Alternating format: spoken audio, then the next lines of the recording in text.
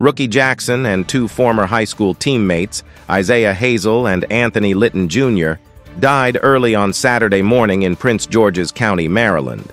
The Dodge Charger they were traveling in collided with another vehicle that was trying to change lanes at high speed. "I am absolutely crushed by this news," said Vikings head coach Kevin O'Connell. "Kyrie brought a contagious energy to our facility and our team.